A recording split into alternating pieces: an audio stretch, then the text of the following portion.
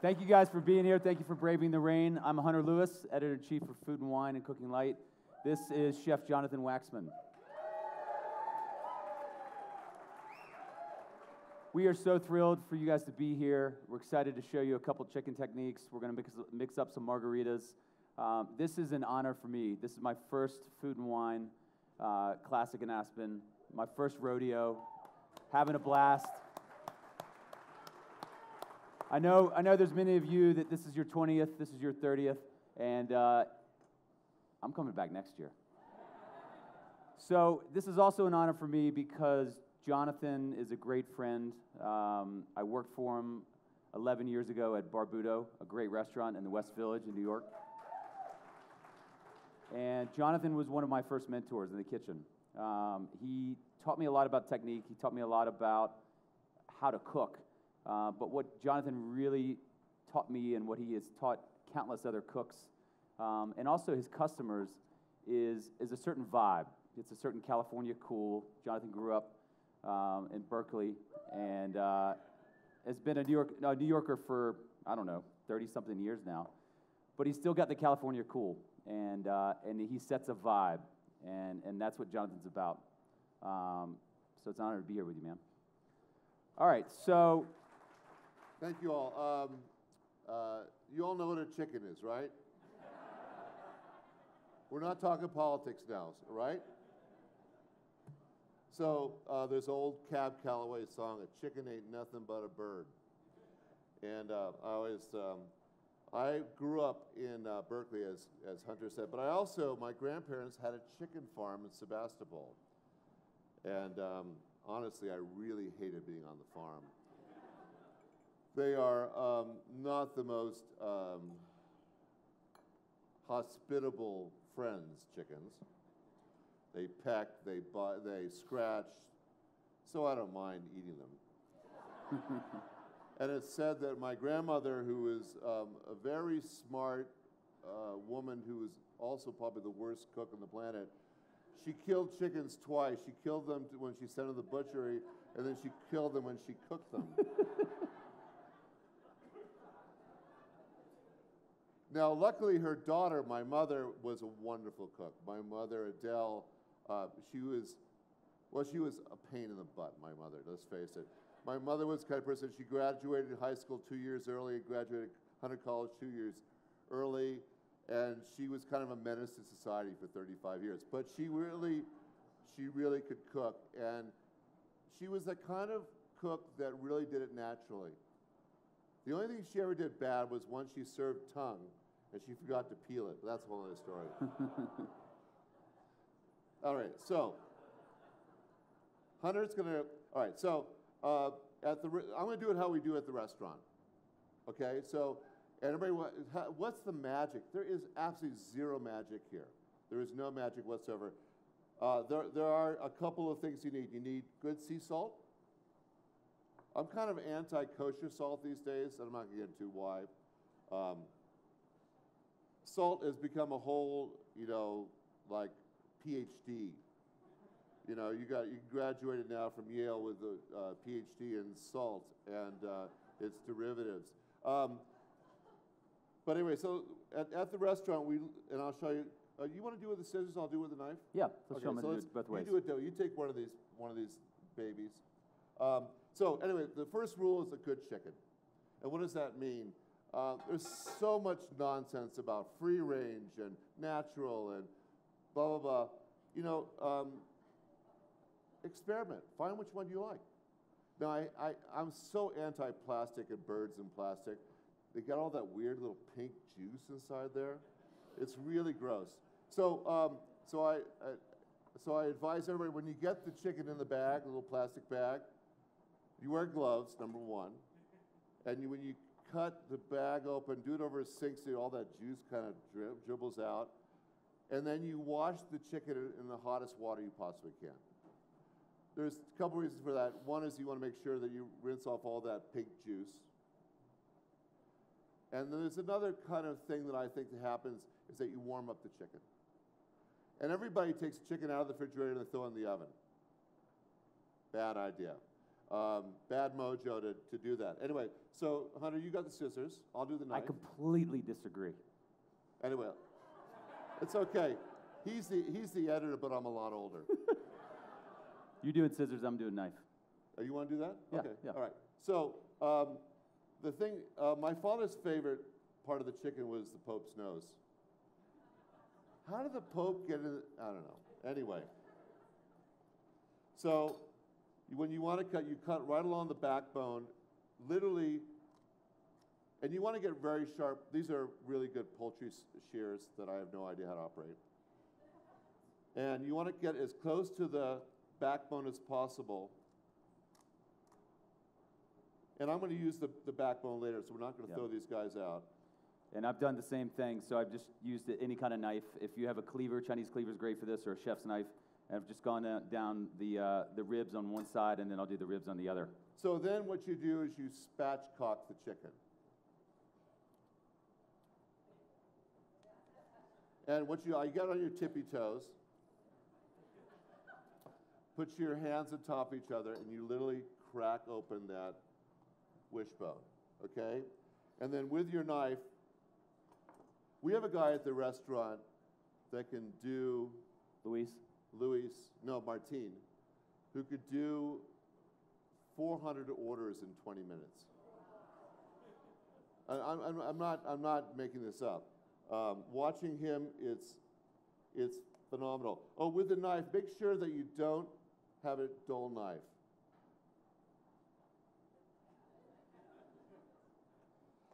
And again, up on your tippy toes. So you're splitting yours. I'm splitting mine. Are you going to spatchcock it? Yeah. What does spatchcock mean? Claire, what does spatchcock mean? Any idea? Jess, any idea? I have no clue what spatchcock means. There's somebody out there that probably knows. So I'm actually removing the breastbone. So you got the little breastbone, which has a little bit of meat on it, so don't throw that away. And then we're going to, are you going to oil yours? Got a little olive oil, a lot of salt and pepper. One of the big things that I learned under Jonathan is what separates a restaurant cook from a home cook is the amount of salt. There's several other things. I think restaurant cooks are a little more neurotic than home cooks, but a lot of salt. So if you're a home cook, season more than you think. Chances are if you're doing chicken, and you'll see with the potatoes, you're not using enough salt. And you got to massage it. You got to give that chicken a little massage. Get a little love, a little chicken love here. And I like using a freshly cracked pepper, but when you do the pepper, do it up high. You broadcast the pepper because you don't want little clumps of pepper getting in little crevices in the chicken. And so if you get that little bite. Again, what Hunter said about salt goes equally true for pepper. It also looks really cool when you season on pie. You look like a pro. And salt again, up high, both sides. Everybody forgets to do, like with fish, they only do one side. Forget about the other side. Do both sides, it's kind of important. And because it's raining, we don't want to go outside, we're going to put these guys on this little guy right here. You hear that sound? You guys hear that back there? If you don't hear that when you're putting the chicken on a grill or chicken on the pan, your pan's too cold. You want to hear that sear because that tells you that your pan is hot enough. I'll never forget one of the first nights on the line at Barbuto. Jonathan came back, and Jonathan sometimes is casually dressed in a t-shirt and shorts, usually with a glass of rosé in his hand. He's Mr. Cool, and I'm going to season the underside here too. And he said, dude, says dude a lot. Dude, what are you doing? What are you doing, dude? It's like, what do you mean? We've got tickets piling up, and I'm stressed. When I first started, I had 10 thumbs. I was not a fast cook. He had 20 thumbs, let's face it. I didn't even know how to hold a side tail. So he comes up, and it's one of the first times he'd ever really actually come talk to me when I was on the line. And it's not a good idea to talk to people on the line because chefs are tweaked anyway. And you don't want to tweak anybody too much, but he needed a little tweaking. And so, I'm doing this calamari salad that Jonathan's known for, and you slice the squid and you sear it in a really, really hot pan. And he said, listen to your pan, dude. Listen to your pan.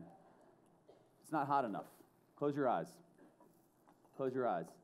So, full restaurant, 300 covers. Tickets are piling up. I've got the other line cooks next to me waiting for these dishes. And I turn the pan up to high, and he says, keep your eyes closed. Keep your eyes closed. Listen to the pan. Listen to the pan. Don't open your eyes. And I was freaking out. But what it taught me was... You should have seen him, too. It's... everybody says, is it easy to cook in a restaurant? Well, if you're on, Quaaludes or something.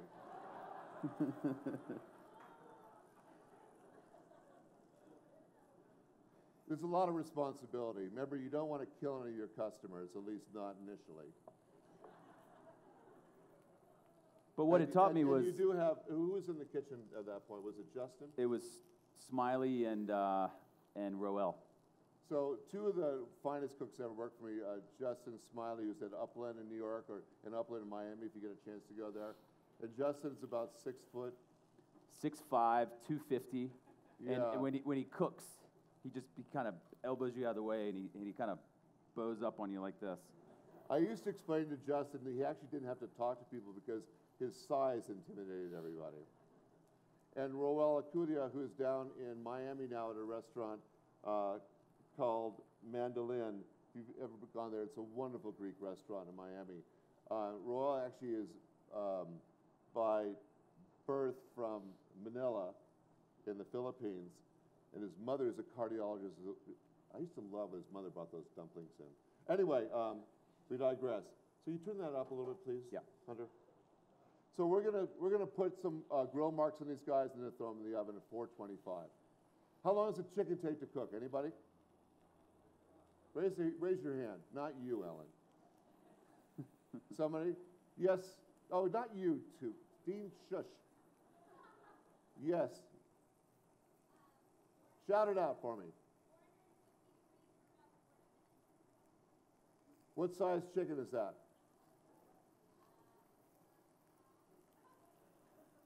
Okay, so this is the big mystery in life. How long does it take to cook a chicken? Generally, it takes between 10 minutes and 12 minutes a pound. Everybody overcooks your chicken. You guys all overcook chicken, don't you? You guys, like my grandmother, you just cook it to death. Or you take it out before the skin is golden brown, right? Who does it? Who does it perfectly out there? Raise your hand. Okay, so ma'am, how do you do it perfectly? 500 degrees for 10 minutes, and then what do? Then you have a cocktail, and then you do what? So you drop it down to 425. Okay, so that's actually a pretty good technique, 500 degrees down to 425. But the single most thing about a whole roast chicken, which we're not going to do today, is what? There's one magical thing that happens that you have to do. It starts with a B and ends with an E. Baste. You got to baste your chicken. And you don't, if you baste your chicken in the first 15 minutes, you're wasting your time. You might also have your cocktail in the first 15 minutes and wait for the chicken to start talking to you. So when you put the chicken in the oven, you put it which side up of a roast chicken? On its back, right?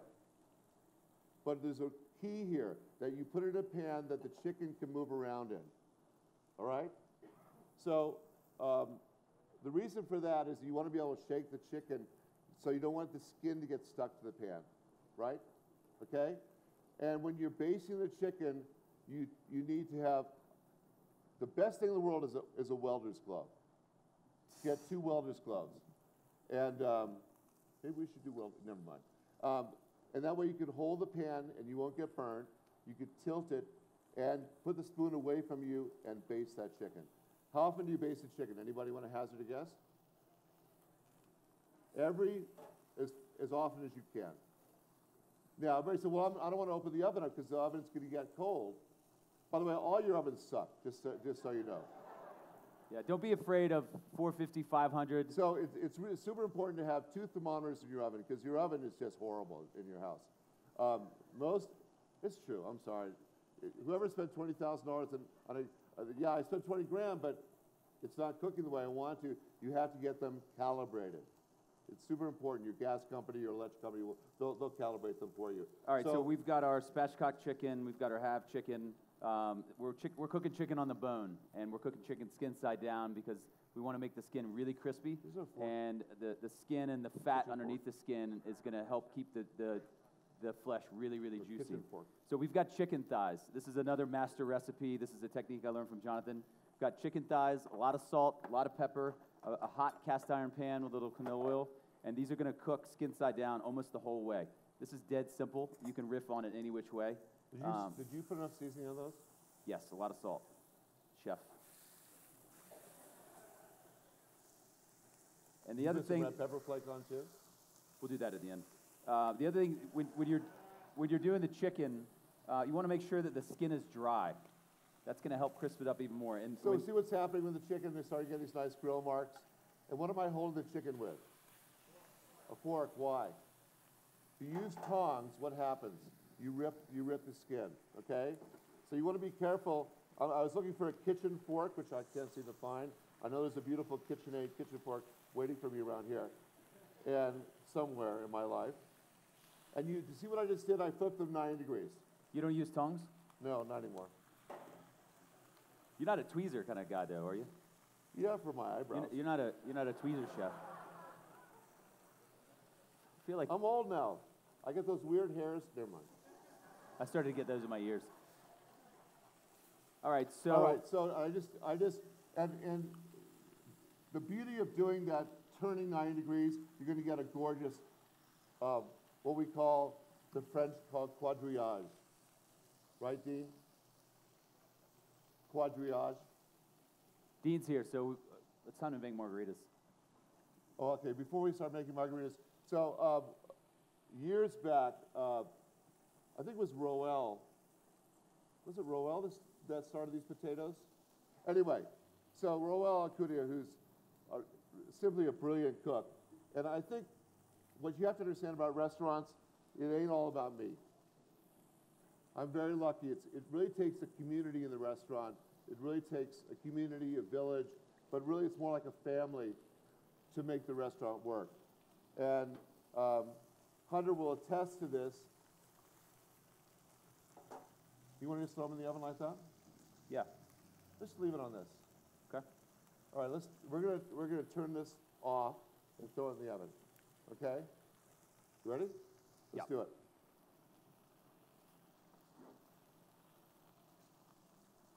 So, could you guys put a timer for 5 minutes for me, please?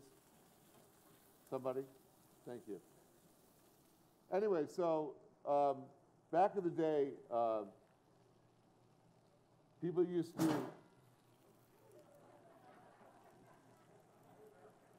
What was that? I'm not even going there. People used to double cook potatoes, right? So Roel came up with this idea of poaching potatoes, russet potatoes, in garlic, rosemary, and a tremendous amount of salt.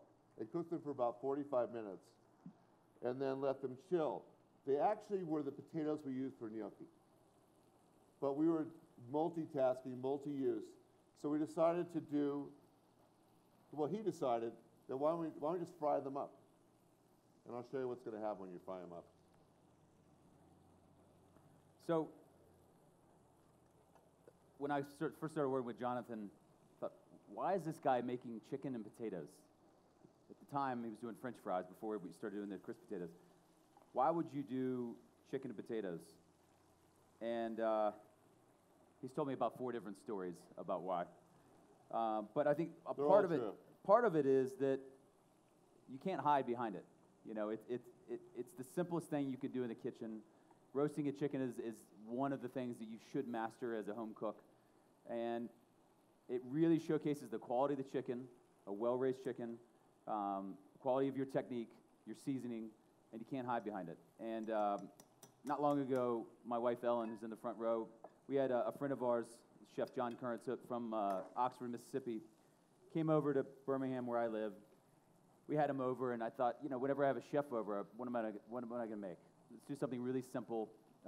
Chefs don't often get cooked for because people are intimidated to cook for them. So stocked the fridge with a lot of champagne and some rosé, and we made chicken and potatoes. And I got an email from him the next day, and he said, John cusses a lot, so I'm not going to say exactly what he said. But he said, dude, thank you so much. Sometimes all I want in my life is chicken and potatoes, and you delivered. So the next time you guys have friends over or a chef over, just make them some really good chicken potatoes and a margarita. All right, so the potatoes are in at 275, 280. Now the problem, one of the problems is, what altitude are we at? 8,000 feet. Cooking sucks at 8,000 feet. Everything goes sideways. I judged Top Chef the season last year at Aspen, and we were at the top of the mountain. So these poor devils had to cook at 10,000 feet. And I was talking to Joe Flam yesterday, who actually won. I said, "How tough was it?" He goes, "Jonathan, don't even ask." So you know, Mike Latta from Charleston, he boiled peanuts for 36 hours up there, and they weren't even halfway done. It literally dries you to drink. I'm sorry.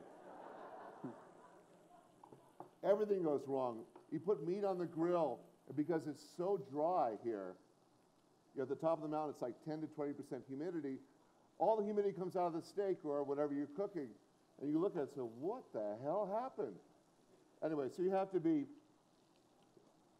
prepared for every contingency. Now, with a lot of rosé. On the thighs, Hunter's got them too low a temperature. We had 3 different chefs that worked under Jonathan. We had the chef de cuisine, we had 2 sous chefs, and then we had Jonathan. And every time a different chef walked in the room, they taught you a different way to do this. But who was always right? So you had to alter that technique depending on which chef was coming through. So what that taught me is that cooking's not black and white. There's a lot of gray.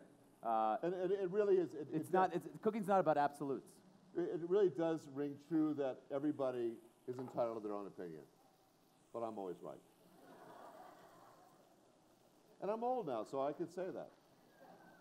All right, so anybody know the origin of Meyer lemons? Anybody? Anybody out there? Dean? 5 minutes? Thank you very much. Anyway, I'll get that one sec. So Meyer lemons are not a cross between orange and lemon, but yeah, actually they really are. There was a botanist from University of California who was chomping around China in the late 19th century, and he found the origin of the Meyer lemon in China. And guess his name was?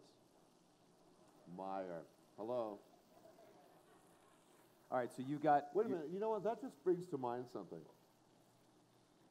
Maybe I'll use Meyer lemons in my margarita. So Jonathan was a musician way back in the day. He had some pretty great hair. And you were a trombone player, right? Yes, sir. In a rock and roll band? Yes, sir. Did you study? Actually, I played for Sammy Davis Jr. And I got fired afterwards.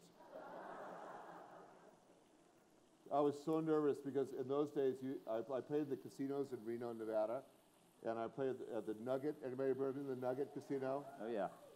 And Birth of the Elephant came on, and luckily she didn't shit all over the stage.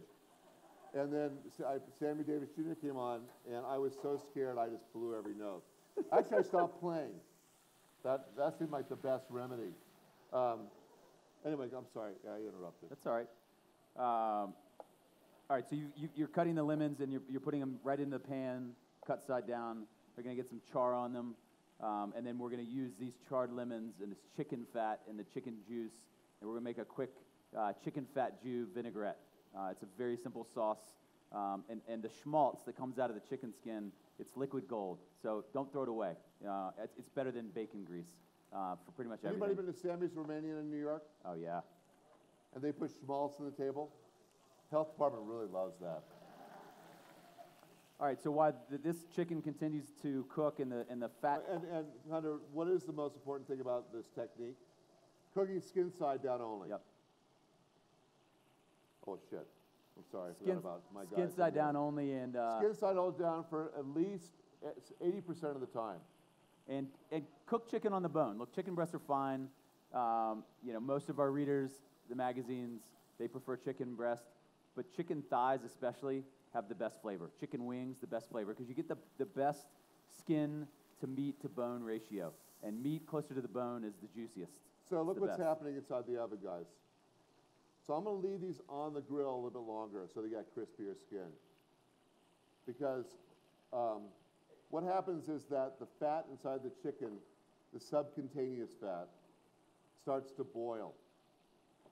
So the heat of the conductivity between the iron, the heat of the oven, starts to get the skin to boil, and that's how you get the crisp skin, okay? All right, well, Jonathan's doing that. I'm going to make one of his classic recipes. This is Salsa Verde. It's basically Italian ketchup. Barbuto is a rustic Italian restaurant, some French influence from south of France. But this Salsa Verde is super elemental. And Hugo, it's not tomatillo, just so you know. Hugo, just so you know, okay? You got it? There's no tomatillos here. That's another salsa With verde. Salsa Verde Differente. Hugo's salsa verde is the best salsa verdes in the world, by the way. It really is. I'm sorry, but it's true. So, Jonathan's Salsa Verde, it starts with a base, a really, really pungent base of garlic and anchovy and capers and some chili flake. You guys know what this is? There you go. How many people here, raise your hand, how many people own a mortar and pestle? That's not enough. You need to have at least 3 of these in your kitchen. A, they look cool, but B, they make food even more delicious. Because when you are pounding with a mortar and pestle versus putting something in a blender, you're slowly coaxing out the flavor and the oils of the ingredients that you're using. And it's an ancient device, but it's one of the best tools in the kitchen. So I've got some salt-cured anchovies here. We're going to take them off the bone. You can do canned anchovies. If you can only get, even rolling in a can, that's good. Anchovies and fish sauce are 2 ingredients that you should have in your kitchens. And even for people, I had a boss who hated fish and especially hated anchovies. And so when you come down to the test kitchen for a tasting, I would secretly slip anchovies and vinaigrettes in the salsa verdes. He never knew the difference. So a year later, I gave him a can of anchovies. I said, we've been cooking with these the whole time, and you need to learn how. So taking the spines off, got a couple fillets here. We got some capers. And Jonathan likes salt-cured anchovies, salt-cured capers, so we rinse them, rinse the extra salt off. And then we're just going to give these a rough The chop. reason I like capers, do you know where capers come from? Anybody? Pantelleria. Anybody know where Pantelleria is? Pantelleria is this beautiful island south of Sicily right off the coast of Tunisia. And my partner, Fabrizio Ferri, has a little something there. He actually has 150 acres of the most magnificent property you've ever seen in your life. And when you see the caper berries or the plants that the capers grow on, it's the wind from the Sahara blows across the island. So everything is grown very low down the ground, which intensifies all the flavors. When they grow tomatoes, because they can't really get them ripe on the ground, when they harvest them, they lay them on the front of their houses in the sunlight. And they kind of shrink up and they get just gorgeous and lugubrious, and you want to just go over and chew on the tomatoes on the side of the house. But the coolest thing about Pantelleria is they have these things called jardin d'hiver, which are 30-foot tall towers, about 30 feet in diameter, and that's where they grow the oranges, because the oranges can't stand the scirocco that blows. So you climb up top and look down, there's 5 little orange trees down there. It's the most beautiful thing you've ever seen in your life. So I added a little, I know these ingredients are salty. This is going to be the salty seasoning and base of the salsa verde. So see what's happening with the skin? It's starting to get really crisp, okay? And the fat around the edges is starting to bubble. It's exactly what you Now want. remember, we're at altitude, and they're going to take longer than you think. Now these potatoes, unfortunately, can probably take about 25 minutes. So while Hunter's doing that, my general manager is in the front, really loves aioli more than anything. Except aioli is not what everybody know what aioli really means? Anybody? Anybody hazard a guess? It's an old Languedoc or Provençal word being I, which is garlic, and oli, which is olive oil. That's what aioli is. Now, we all put eggs in nowadays, but that's beside the point. I'm still going to use eggs, but if you want to make real aioli, you do it in the mortar and pestle. And just garlic, sea salt, and olive oil, nothing else. I'm actually going to make a little aioli for the potatoes, okay? All right, while Jonathan's doing that, I'm going to start chopping herbs. You can put whatever herbs you want. For my salsa verde, which is a riff on Jonathan's, I use tender herbs. So you can do chives, cilantro, parsley. You can do a little mint at the end, although it will brown. And the key here, you can go as fine or as rough as you want.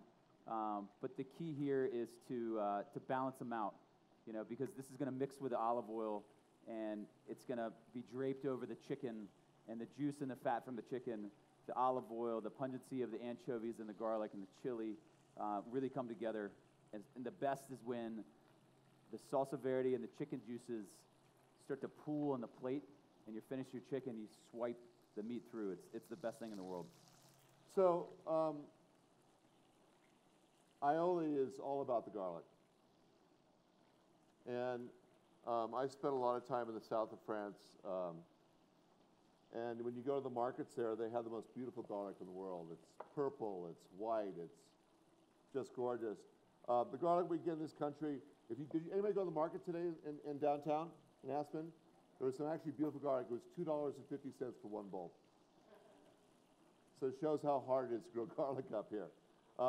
So what you want to make sure is you cut the garlic in half, and then there's this little green germ that you want to remove. Right? Anybody know why? What's that? Bitter, but also it's the thing that gives garlic a bad name. It's that weird flavor that when you go to like a really bad Italian restaurant and they put way too much garlic in and they don't take this out and they burn the garlic, yikes. Anyway, I'm going to put 2 cloves of garlic in here. And oh, I'm sorry. They were poached in water to begin with. And you could steam them at home if you want to. You have a steamer. You could actually bake them in the oven in the skins if you want to do that, and then do the same technique. It's actually much. There are no mistakes. There's only opportunities, right? So that's my partners.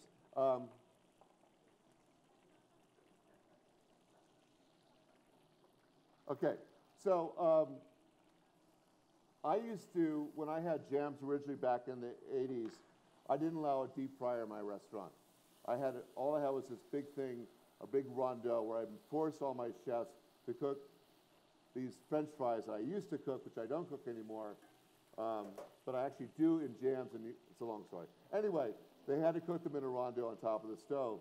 And it was really horrible of me to do that. Also, I didn't allow any devices like immersion blenders. Yeah, there was one stage where... but I love my immersion blender. We went through one phase where we weren't allowed to use any tools that were plugged in. So we were making, I remember the summer of '05, we were making gallons of pesto in mortar and pestles. I think it was Smiley's, he was getting inspired by Bertolli's cooking by hand. Yeah. Yeah, and trying to torture us.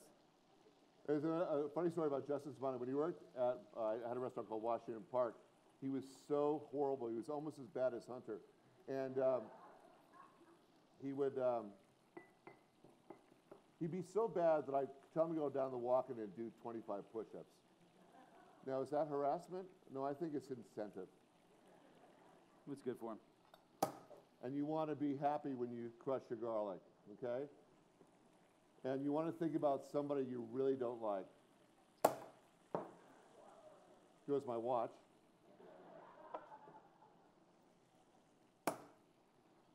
Because what you want to do is you really want to smash the garlic, okay?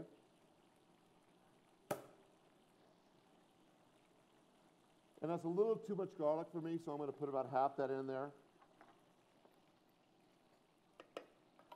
I'm going to add some sea salt. And some people put lemon juice. I don't. And I love my immersion blender. So, are those chicken thighs going to be done in the next 7 minutes, Chef? I'd say about, they need about 10 more minutes. If you want, You have 7. We've got 7. All right. So if you're on the line in the restaurant, I said you have 7 minutes left. What do you have to do?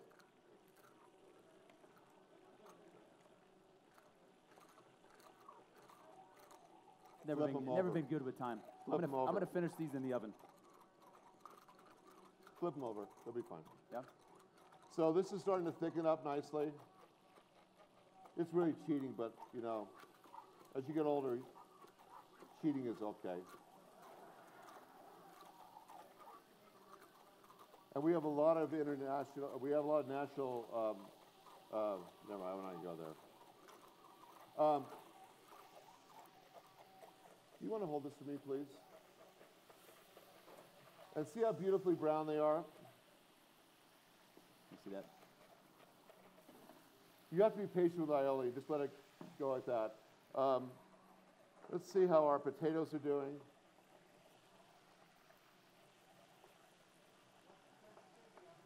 They're getting there. I think those potatoes are on mountain time.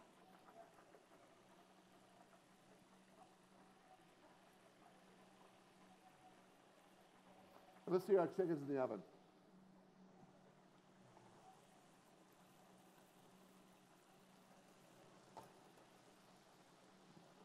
So how do you tell if the chicken's done? Anybody?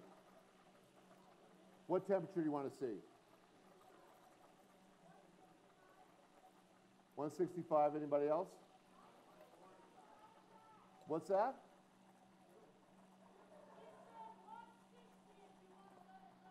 Don't ever listen to the USDA. USDA is not telling you the truth. Get a good chicken and don't cook it beyond 155. So, you ready for more?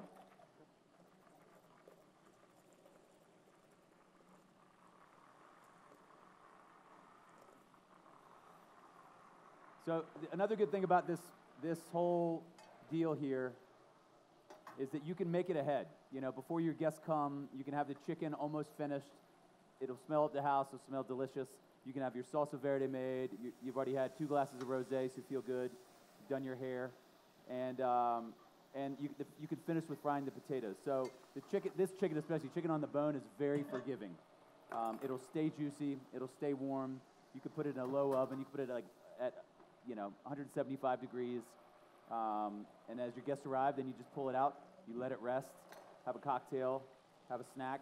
And then carve it, and you're ready to go. And it makes it look effortless. All right, let's see how hot these guys are.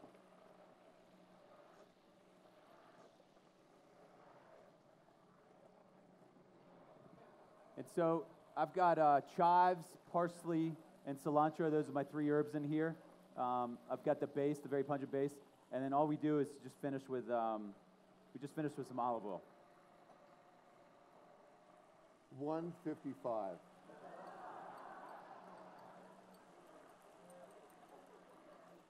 So, who said rest? Raise your hand. Who said rest? You're a genius. So resting is super important. We let these chickens rest at the restaurant for at least 20 minutes before we serve them. And Hunter, Chef. you think those sides are going to get done in time? Yeah, I think we're good. Let's throw them right in the oven, and we're good.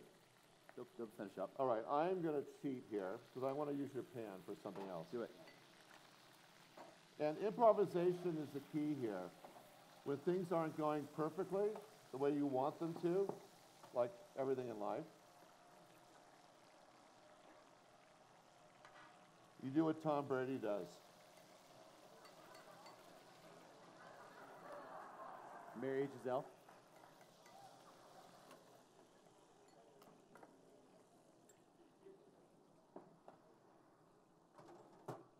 All right. So, I'm not happy with my potatoes. So I'm going to give them a little boost. Get any butter in the? Here. Butter helps everything.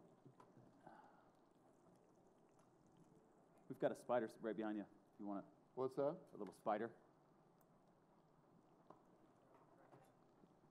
Oh, I don't need that. I'm good. I'm good. I'm good. It's like the surgery. Everybody's handing you the wrong scalpel.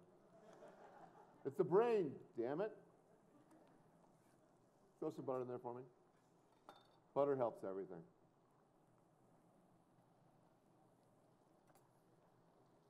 They're starting to brown a little bit. You can see that. But since there's a nice lady with a placard saying we have 3 minutes left. All right, while you're finishing up the potatoes, we've got salsa verde done. Chickens are resting. The chicken thighs are finished roasting. And we're going to go ahead and make up 2 margaritas. So Jonathan's got a great margarita recipe. Mine is way better. I learned my margarita recipe at Jonathan's restaurant. I have to tell you honestly, Hugo Ortega, where are you? Raise your hand. He makes the best damn margarita, except for maybe Dean Faring. And Dean Faring, where are you? He makes, it's a tale of 2 cities. It's Dallas versus Houston. I'm sorry, guys. All right, so my margarita I learned at Jonathan's restaurant. It was called West County Grill in Sebastopol, California. Helped Jonathan open up the restaurant. It was a blast to be cooking out there, best ingredients in the world. And there was a guy named Omar, and Omar, if we had a really good shift, if we cooked well, if the service was dialed in, he would make his special margarita. So this is my riff on it. My family now uses this. Everybody has the recipe, and it's dead simple. This is our go-to for the summer. So there's a great restaurant in San Francisco called Zuni Cafe. Anybody know it? And the late proprietor was a woman named Judy Rogers. And Judy Rogers and I cooked a chez panisse together in 1977, 78. And not only was she the most lovely person on the planet, when she was in high school, she somehow did an exchange with a family and friends, and she ended up at the Trois Gros Brothers. She didn't go there for culinary. She went there for educational purposes. So she got an education in the greatest restaurant in France. Anyway, so at Zuni Cafe, they make their margaritas a little bit the way I make it. They use Mexican limes or key limes. Why key limes? You just being a contrarian? I like being contrarian. I'm using Persian. They're less work. The problem with Persians these days, some of them sometimes they're so horrible. You get them in the market and you can use them as a baseball. And that's the problem with ingredients and recipes. A lot of times you want to make a dish and the thing you buy in the market tastes like, you know, like the bottom of your shoe, and you want to know what the hell to do. Anyway, these limes look good to me. I hope they taste good. Can I have your... No? He's slow, too. The problem is the younger generation, very slow making cocktails. I'm Southern. I'm on island time. So I like mine shaken straight up.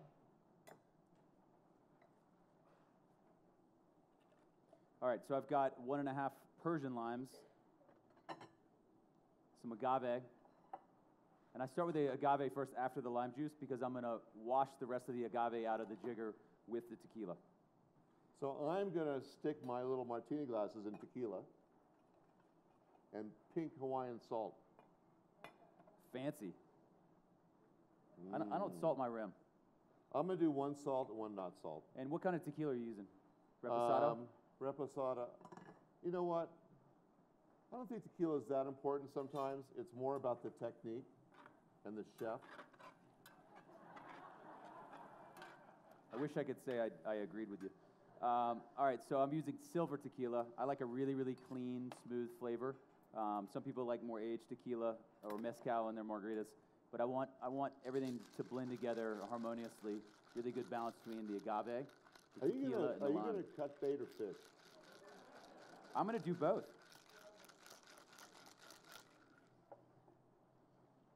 So mine are about 4 ounces or so.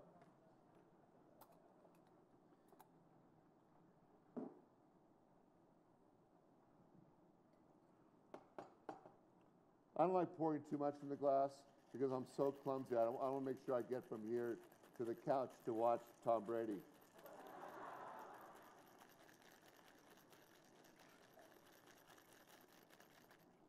So I actually started off as a bartender in Hawaii in 1973, Rusty Harpoon. Sounds like a tiki bar. It was, and I was a damn good bartender.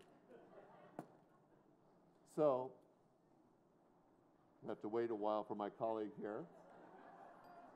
While I'm waiting for him, I'm going to cut up the chickens. All right, so to cut up the chickens, hang on, Jonathan, hang on. I'm not hanging. While you're doing that, let's get Dean Fearing up here, awesome chef from Dallas, to judge our margaritas. Dean, you mind coming up?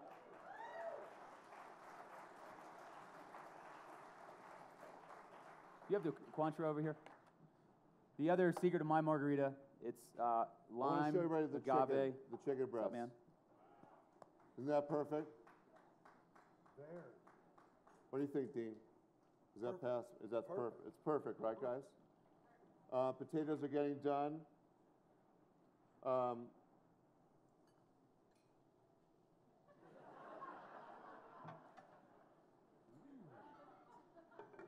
Very nice. I slipped him $20 last night. He bought me dinner. No, we bought him dinner. Do you remember that? Very nice. So as Dean's tasting margaritas, so the drill is cut the chicken in half, and then cut deftly between the thigh and the leg. Put the legs on in a very artful fashion.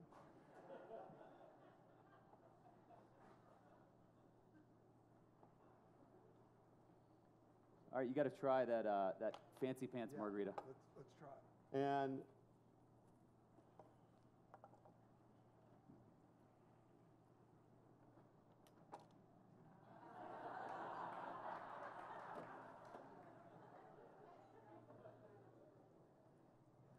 I know you've known the guy for a long time. No.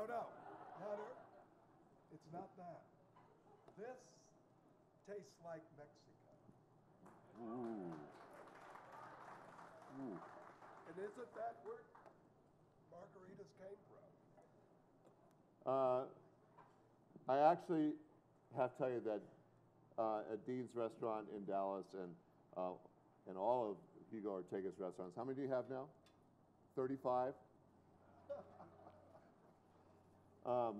It's so wonderful to go to a place and get a real margarita, because there's so many ersatz versions out there that you want to drink that one? I'll drink this one. Yeah. Cheers. Absolutely. Cheers. Dean and I have known each other for 40 years.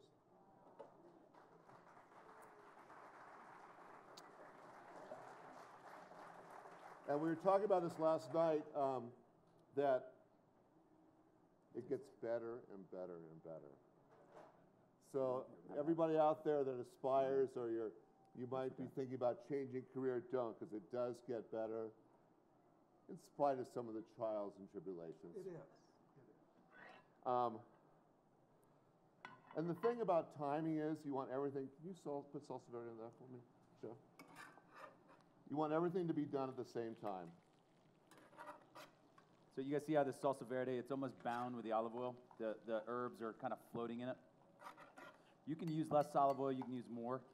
It's about the consistency, I like it. And one of the reasons why is that it's easier to spoon. You just kind of spoon and drape the herbs over.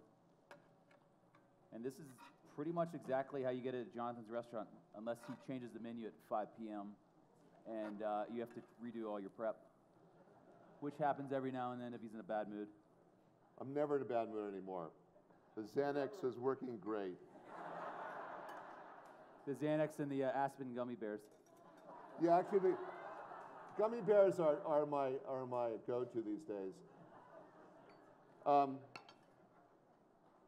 Dean and I did a show with Bobby Flay last year. We did actually. Remember we did Salsa Verde. Yes.